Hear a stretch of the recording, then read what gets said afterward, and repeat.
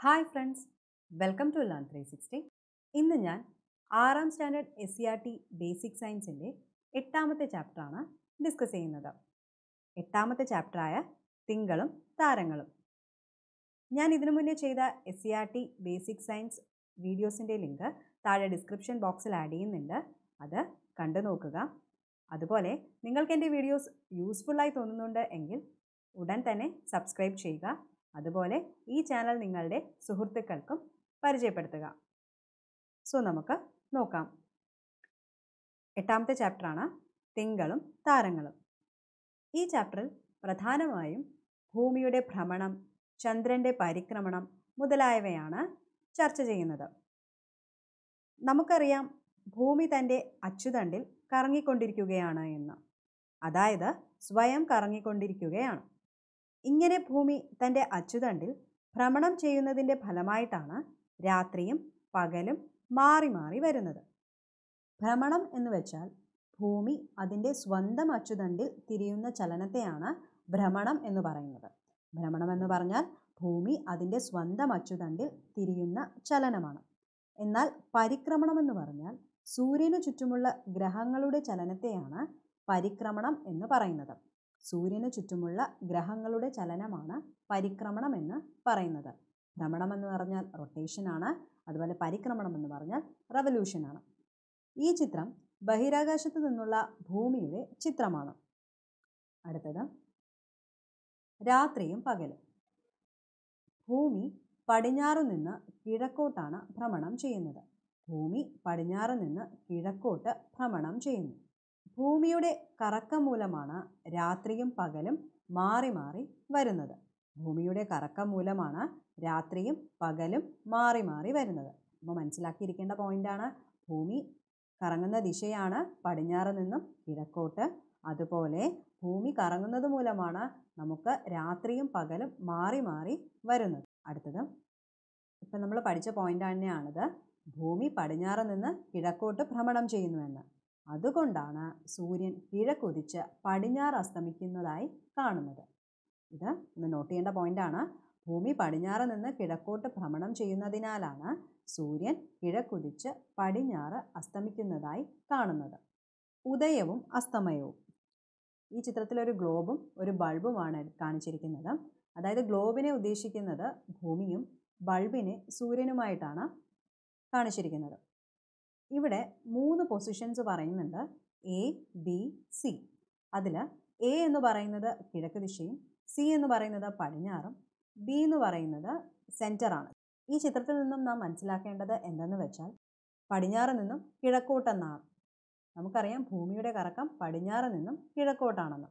അപ്പോൾ ഭൂമിയുടെ കറക്കം കാരണം സൂര്യൻ നമുക്ക് കിഴക്കുതിച്ച് പടിഞ്ഞാറ് അസ്തമിക്കുന്നതായി കാണുന്നു. അതിനാൽ ഭൂമിയുടെ കറക്കം കാരണം ഇരുട്ടിൽ നിന്ന് വെളിച്ചത്തിലേക്ക് കടക്കുന്ന പ്രദേശത്തുകാർക്ക് ഉദയവും വെളിച്ചത്തിൽ നിന്ന് ഇരുട്ടിലേക്ക് പ്രവേശിക്കുന്നവർക്ക് അസ്തമയവും അനുഭവപ്പെടുന്നു. അപ്പോൾ ഇവിടെ ഈ ബി സൂചിപ്പിക്കുന്നത് എന്താണ്? ബൾബിൻ്റെ വെളിച്ചം ഡയറക്റ്റായിട്ട് ഇവിടെ കിട്ടുകയാണ്. അതായത് ഇതൊരു ഭൂമിയായിട്ട് കൺസിഡർ ചെയ്യുകയാണെങ്കിൽ സൂര്യൻ്റെ വെളിച്ചം ഡയറക്റ്റ് ബിയിലാണ് കൂടുതലായിട്ടും കിട്ടുന്നത്. അപ്പോൾ ഈ ഭാഗമാണ് പ്രകാശമായി തോന്നുന്നത്. പക്ഷേ ഓപ്പോസിറ്റ് സൈഡ് എന്തായി തോന്നുന്നുണ്ട്? ഇരുട്ടിലാണ് അല്ലേ? നമുക്കറിയാം ഭൂമി പടിഞ്ഞാറ് നിന്നും കിഴക്കോട്ട് കറങ്ങിക്കൊണ്ടിരിക്കുകയാണെന്ന്. അപ്പോൾ സൂര്യൻ്റെ വെളിച്ചം ഡയറക്റ്റായിട്ട് ലഭിക്കുന്നത് ബിയിലാണ്. അപ്പോൾ ഈ ഭാഗം എന്താണ്? പ്രകാശപൂരിതമാണ്. എന്നാൽ ഈ ഭാഗമോ ഇരുട്ടാണ്. അതായത് ഭൂമിയുടെ കറക്കം കാരണം ഇരുട്ടിൽ നിന്ന് വെളിച്ചത്തിലേക്ക് കടക്കുന്ന പ്രദേശത്തുകാർക്ക് ഉദയവും വെളിച്ചത്തിൽ നിന്ന് ഇരുട്ടിലേക്ക് പ്രവേശിക്കുന്നവർക്ക് അസ്തമയവും അനുഭവപ്പെടുന്നു. ചിത്രത്തിൽ നമുക്ക് മനസ്സിലാക്കാം ഭൂമി ഭ്രമണം ചെയ്തുകൊണ്ടിരിക്കുകയാണ്. അപ്പോൾ ഭൂമി ഭ്രമണം ചെയ്യുന്നതനുസരിച്ച് സൂര്യൻ്റെ വെളിച്ചം ലഭിക്കുന്ന ഭാഗം ഉദയവും അല്ലാത്ത ഭാഗം ഇരുട്ട് അല്ലെങ്കിൽ അസ്തമയവും അനുഭവപ്പെടുന്നു. അപ്പോൾ പോയിന്റ്സ് നമുക്ക് ഒന്നുകൂടെ നോക്കാം.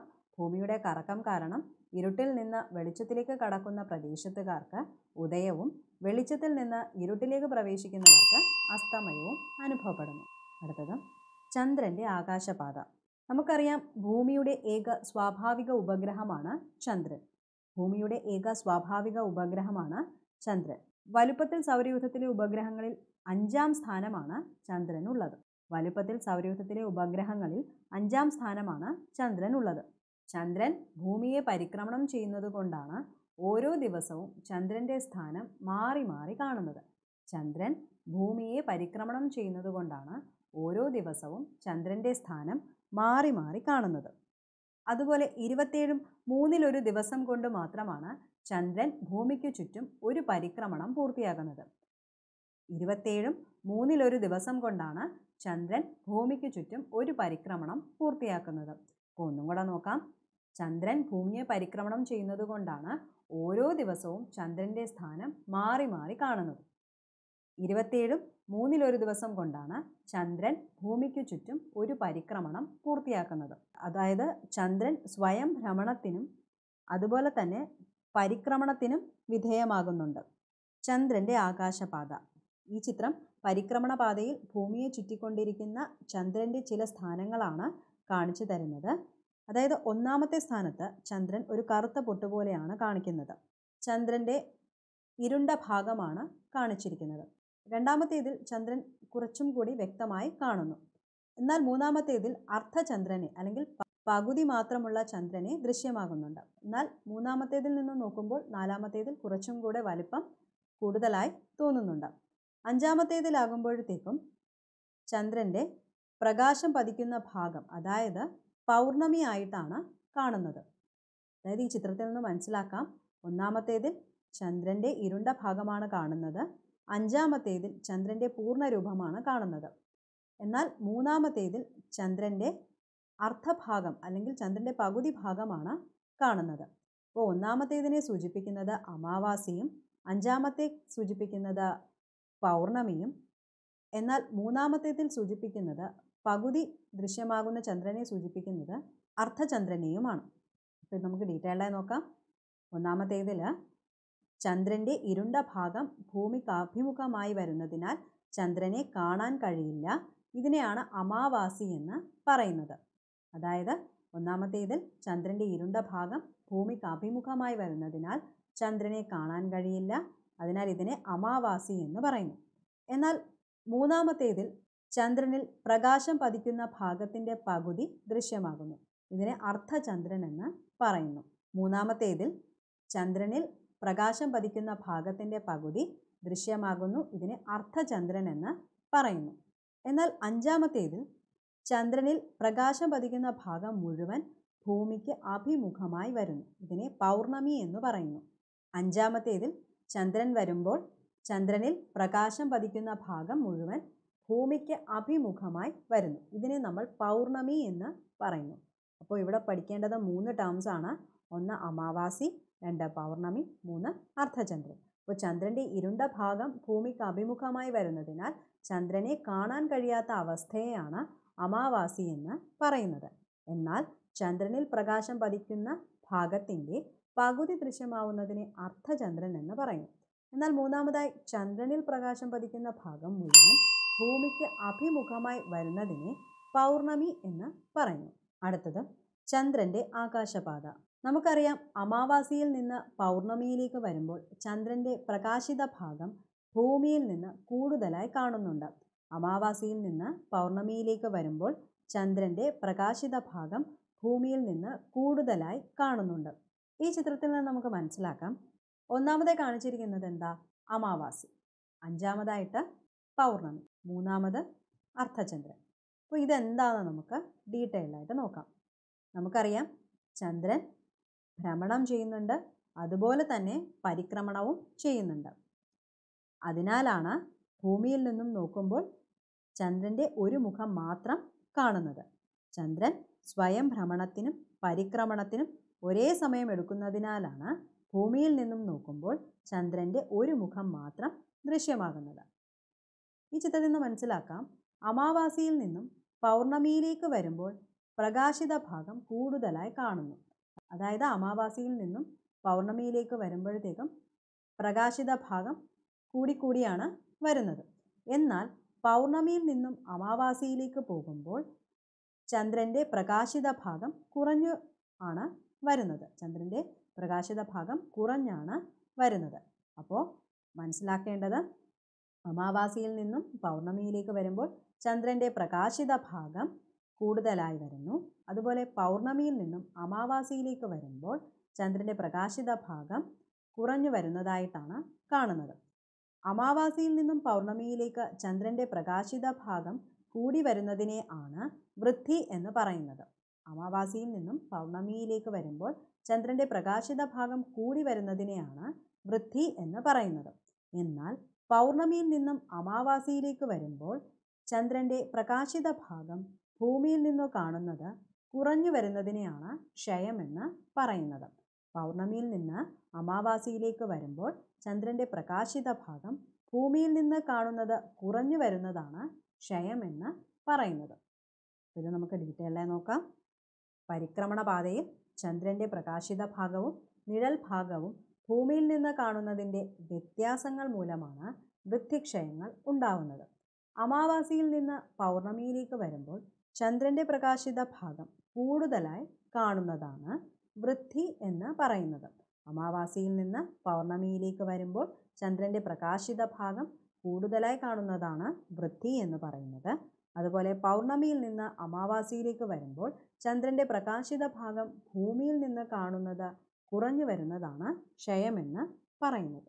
അടുത്തത്, ചന്ദ്രൻ 27 ദിവസം എടുത്താണ് ഭൂമിയെ ഒരു തവണ പരിക്രമണം ചെയ്യുന്നത്. ഇത് നമ്മൾ നേരത്തെ ഡിസ്കസ് ചെയ്ത പോയിൻ്റാണ്.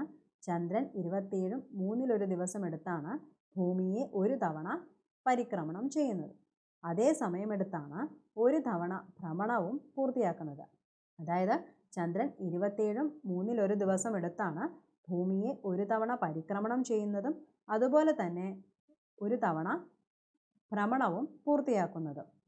അതുകൊണ്ടാണ് ചന്ദ്രൻ്റെ ഒരു മുഖം മാത്രം എപ്പോഴും ഭൂമിക്ക് അഭിമുഖമായി വരുന്നത്.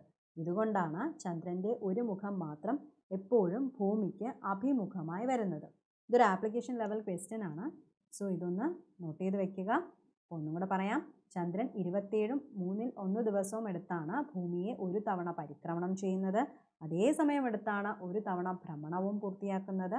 അതുകൊണ്ടാണ് ചന്ദ്രൻ്റെ ഒരു മുഖം മാത്രം എപ്പോഴും ഭൂമിക്ക് അഭിമുഖമായി വരുന്നത്. പിന്നെ സാധാരണയായി കണ്ടുവരുന്ന ഒരു ചോദ്യം തന്നെയാണ്. അത് ഈ ചാപ്റ്ററിൽ പ്രസക്തമല്ല, പക്ഷെ ഒന്ന് പറഞ്ഞു പോകുന്നു എന്ന് മാത്രമേ ഉള്ളൂ. ചന്ദ്രനിൽ ആകാശം കറുത്ത നിറത്തിൽ കാണാൻ കാരണം ചന്ദ്രനിൽ അന്തരീക്ഷമില്ല. ചന്ദ്രനിൽ ആകാശം കറുത്ത നിറത്തിൽ കാണാൻ കാരണം ചന്ദ്രനിൽ അന്തരീക്ഷമില്ല. അതുപോലെ തന്നെ വേറെ ചോദിക്കാൻ സാധ്യതയുള്ളൊരു ചോദ്യമാണ്, ചന്ദ്രൻ്റെ ഭാരം ഭൂമിയുടെ ഭാരത്തിൻ്റെ എത്രയാണ്? ചന്ദ്രൻ്റെ ഭാരം ഭൂമിയുടെ ഭാരത്തിൻ്റെ എത്രയാണ്? 81 1/81 ആണ്. ചന്ദ്രൻ്റെ ഭാരം ഭൂമിയുടെ ഭാരത്തിൻ്റെ എത്രയാണെന്ന് ചോദിച്ചാൽ 1/81. അടുത്തത്, നക്ഷത്രങ്ങൾ. സ്വയം പ്രകാശിക്കുന്ന ആകാശഗോളങ്ങളാണ് നക്ഷത്രങ്ങൾ എന്നറിയപ്പെടുന്നത്. സ്വയം പ്രകാശിക്കുന്ന ആകാശഗോളങ്ങളാണ് നക്ഷത്രങ്ങൾ എന്ന് അറിയപ്പെടുന്നത്. നക്ഷത്രങ്ങളിൽ നിന്ന് നേർരേഖയിൽ വരുന്ന പ്രകാശം അന്തരീക്ഷത്തിലെ വിവിധ പാളികളിലൂടെ കടന്നു വരുമ്പോൾ നിരന്തരമായ ദിശാമാറ്റത്തിന് വിധേയമാകുന്നു. നക്ഷത്രങ്ങളിൽ നിന്ന് നേർരേഖയിൽ വരുന്ന പ്രകാശം അന്തരീക്ഷത്തിലെ വിവിധ പാളികളിലൂടെ കടന്നു വരുമ്പോൾ നിരന്തരമായ ദിശാമാറ്റത്തിന് വിധേയമാകുന്നു. അതുകൊണ്ടാണ് നക്ഷത്രങ്ങൾ മിന്നുന്നതായി തോന്നുന്നത്. ഒന്നും കൂടെ പറയാം. സ്വയം പ്രകാശിക്കുന്ന ആകാശഗോളങ്ങളാണ് നക്ഷത്രങ്ങൾ. നക്ഷത്രങ്ങളിൽ നിന്ന് നേർരേഖയിൽ വരുന്ന പ്രകാശം അന്തരീക്ഷത്തിലെ വിവിധ പാളികളിലൂടെ കടന്നു വരുമ്പോൾ നിരന്തരമായ ദിശാമാറ്റത്തിന് വിധേയമാകുന്നു. അതുകൊണ്ടാണ് നക്ഷത്രങ്ങൾ മിന്നുന്നതായി തോന്നുന്നത്. അടുത്തത്, സൂര്യൻ കഴിഞ്ഞാൽ ഏറ്റവും അടുത്ത നക്ഷത്രമാണ് ആൽഫ സെഞ്ചുറി. സൂര്യൻ കഴിഞ്ഞാൽ ഏറ്റവും അടുത്തുള്ള നക്ഷത്രമാണ് ആൽഫ സെഞ്ചുറി. അതുപോലെ നക്ഷത്രങ്ങളുടെ കൂട്ടമാണ് നക്ഷത്രഗണങ്ങൾ എന്നറിയപ്പെടുന്നത്, അല്ലെങ്കിൽ കോൺസ്റ്റലേഷൻസ് എന്ന് അറിയപ്പെടുന്നത്. നക്ഷത്രങ്ങളുടെ കൂട്ടമാണ് നക്ഷത്രഗണങ്ങൾ അല്ലെങ്കിൽ കോൺസ്റ്റലേഷൻസ്. അപ്പോൾ നിങ്ങൾ പറയാം, സൂര്യൻ കഴിഞ്ഞാൽ ഏറ്റവും അടുത്ത നക്ഷത്രമാണ് ആൽഫ സെഞ്ചുറി. ആ നക്ഷത്രങ്ങളുടെ കൂട്ടമാണ് നക്ഷത്രഗണങ്ങൾ അല്ലെങ്കിൽ കോൺസ്റ്റലേഷൻസ് എന്ന് അറിയപ്പെടുന്നത്. അടുത്തത്, പ്രധാനപ്പെട്ട നക്ഷത്രഗണങ്ങൾ. വേട്ടക്കാരൻ അല്ലെങ്കിൽ ഓറിയോൺ. പണ്ട് മരുഭൂമിയിലൂടെയും കടലിലൂടെയും സഞ്ചരിച്ചിരുന്ന ആളുകൾ ദിശയറിയാൻ ഉപയോഗിച്ചിരുന്ന ഒരു നക്ഷത്രമാണിത്. പണ്ട് മരുഭൂമിയിലൂടെയും കടലിലൂടെയും സഞ്ചരിച്ചിരുന്ന ആളുകൾ ദിശയറിയാൻ ഉപയോഗിച്ചിരുന്ന ഒരു നക്ഷത്രമാണ് ഇത്. വേട്ടക്കാരൻ്റെ വാളും തലയും ചേർത്ത് വരയ്ക്കുന്ന രേഖ ചെന്നെത്തുന്നത് ധ്രുവ നക്ഷത്രത്തിലാണ്. ജനുവരി, ഫെബ്രുവരി, മാർച്ച് മാസങ്ങളിൽ സന്ധ്യയ്ക്കു ശേഷം തലയ്ക്ക് മുകളിൽ ഇതിനെ കാണാം. ഇതിൻ്റെ വലത് ചുമലിൻ്റെ സ്ഥാനത്ത് ചുവന്ന് കാണുന്ന നക്ഷത്രമാണ് തിരുവാതിര. അപ്പോൾ ഒന്നുകൂടെ പറയാം. വേട്ടക്കാരൻ അല്ലെങ്കിൽ ഓറിയോൺ പണ്ട് മരുഭൂമിയിലൂടെയും കടലിലൂടെയും സഞ്ചരിച്ചിരുന്ന ആളുകൾ ദിശയറിയാൻ ഉപയോഗിച്ചിരുന്ന ഒരു നക്ഷത്രമാണിത്. വേട്ടക്കാരൻ്റെ വാളും തലയും ചേർത്ത് വരയ്ക്കുന്ന രേഖ ചെന്നെത്തുന്നത് ധ്രുവ നക്ഷത്രത്തിലാണ്. ജനുവരി, ഫെബ്രുവരി, മാർച്ച് മാസങ്ങളിൽ സന്ധ്യയ്ക്ക് ശേഷം തലയ്ക്ക് മുകളിൽ കാണാം ഇതിനെ. ഇതിൻ്റെ വലത് ചുമലിൻ്റെ സ്ഥാനത്ത് ചുവന്നു കാണുന്ന നക്ഷത്രമാണ് തിരുവാതിര. അടുത്തത് കശ്യപി അല്ലെങ്കിൽ കാസിയോപ്പിയ. ഒക്ടോബർ മുതൽ ഡിസംബർ വരെയുള്ള മാസങ്ങളിലാണ് സന്ധ്യാസമയത്ത് വടക്കൻ ആകാശത്ത് കശ്യപിയെ കാണാം. ഒക്ടോബർ മുതൽ ഡിസംബർ വരെ മാസങ്ങളിൽ സന്ധ്യാസമയത്ത് വടക്കൻ ആകാശത്ത് കശ്യപിയെ കാണാം. അപ്പോൾ ജനുവരി, ഫെബ്രുവരി, മാർച്ച് മാസങ്ങളിൽ സന്ധ്യയ്ക്ക് ശേഷം തലയ്ക്ക് മുകളിൽ കാണാൻ സാധിക്കുന്നത് ഓറിയോണിനെയും ഒക്ടോബർ മുതൽ ഡിസംബർ വരെ മാസങ്ങളിൽ സന്ധ്യാസമയത്ത് വടക്കൻ ആകാശത്ത് കശ്യപിയെയും കാണാം. അടുത്തത് മലയാള മാസങ്ങളും താരാഗണങ്ങൾ. ആഗസ്റ്റ്, സെപ്റ്റംബർ മാസങ്ങളിൽ തലയ്ക്ക് മുകളിൽ നിന്ന് അല്പം മാത്രം തെക്കുമാറി കാണുന്ന ശോഭയുള്ള ഒരു കൂട്ടം നക്ഷത്രങ്ങളാണ് ചിത്രത്തിൽ. ആകാശത്ത് ആഗസ്റ്റ്, സെപ്റ്റംബർ മാസങ്ങളിൽ തലയ്ക്ക് മുകളിൽ നിന്ന് അല്പമാത്രം തെക്കുമാറി കാണുന്ന ശോഭയുള്ള ഒരു കൂട്ടം നക്ഷത്രങ്ങളാണ് ചിത്രത്തിൽ. ഇവയെ ഓഗസ്റ്റ്, സെപ്റ്റംബർ മാസങ്ങളിൽ തലയ്ക്ക് മുകളിൽ അല്പം മാത്രം തെക്കുമാറി കാണുന്ന ശോഭയുള്ള ഒരു കൂട്ടമാണ് ഇത്. ഓഗസ്റ്റ്, സെപ്റ്റംബർ മാസങ്ങളിൽ തലയ്ക്ക് മുകളിൽ നിന്ന് അല്പം മാത്രം തെക്കുമാറി കാണുന്ന ശോഭയാണിത്. ഈ ചിത്രത്തിൽ കാണിച്ചിരിക്കുന്ന തേൽ രൂപമാണ് വൃശ്ചികം. വൃശ്ചികം എന്നത് ഒരു മലയാള മാസത്തിൻ്റെ കൂടി പേരാണ്. വൃശ്ചികം എന്നത് ഒരു മലയാള മാസത്തിൻ്റെ കൂടി പേരാണ്. ഇതുപോലെ 12 മലയാള മാസങ്ങളുടെയും പേരിൽ ഓരോ നക്ഷത്രക്കൂട്ടങ്ങൾ ആകാശത്ത് സങ്കല്പിച്ചിട്ടുണ്ട്. ഇങ്ങനെ 12 മലയാള സഭകളുടെയും പേരിൽ ഓരോ നക്ഷത്രക്കൂട്ടങ്ങൾ ആകാശത്ത് സങ്കല്പിച്ചിട്ടുണ്ട്. അപ്പോൾ നമ്മൾ പഠിച്ച 3 പോയിൻ്റാണ്. ഒന്ന് വേട്ടക്കാരൻ അല്ലെങ്കിൽ ഓറിയോൺ, രണ്ടാമത്തേത് കശ്യപി, മൂന്നാമത്തേത് മലയാള മാസങ്ങളും താരാഗണങ്ങളും. അടുത്തത് നക്ഷത്ര മാപ്പ്.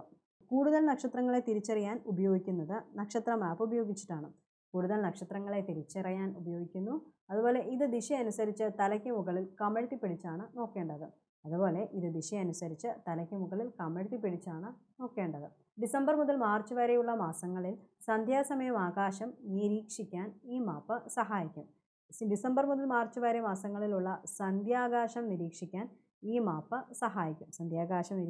ഈ മാപ്പ് സഹായിക്കും. ഒന്നുകൂടെ പറയാം. കൂടുതൽ നക്ഷത്രങ്ങളെ തിരിച്ചറിയാൻ ഉപയോഗിക്കുന്നു. ഇത് ദിശ അനുസരിച്ച് തലയ്ക്ക് മുകളിൽ കമഴ്ത്തിപ്പിടിച്ചാണ് നോക്കേണ്ടത്. ഡിസംബർ മുതൽ മാർച്ച് വരെ മാസങ്ങളിലുള്ള സന്ധ്യാകാശം നിരീക്ഷിക്കാൻ ഈ മാപ്പ് സഹായിക്കും. ഇത്രയുമാണ് ഈ ചാപ്റ്ററിൽ ഉൾപ്പെടുത്തിയിരിക്കുന്നത്. ഈ വീഡിയോസ് നിങ്ങൾക്ക് യൂസ്ഫുള്ളായി എന്ന് കരുതുന്നു. അതുപോലെ നിങ്ങൾക്ക് എൻ്റെ ചാനൽ ഇഷ്ടപ്പെട്ടുവെങ്കിൽ please like, share and subscribe, and don't forget to click the bell icon. Thank you.